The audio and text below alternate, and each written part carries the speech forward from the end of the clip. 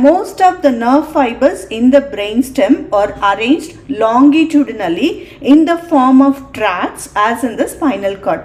But the nerve cells of the brainstem do not form a single central mass of grey matter as in the spinal cord.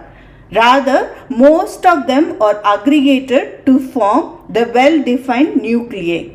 In addition to the well-defined tracts and the nuclei, the brainstem consists of diffuse system of nerve cells and nerve fibers which are known as the reticular formation.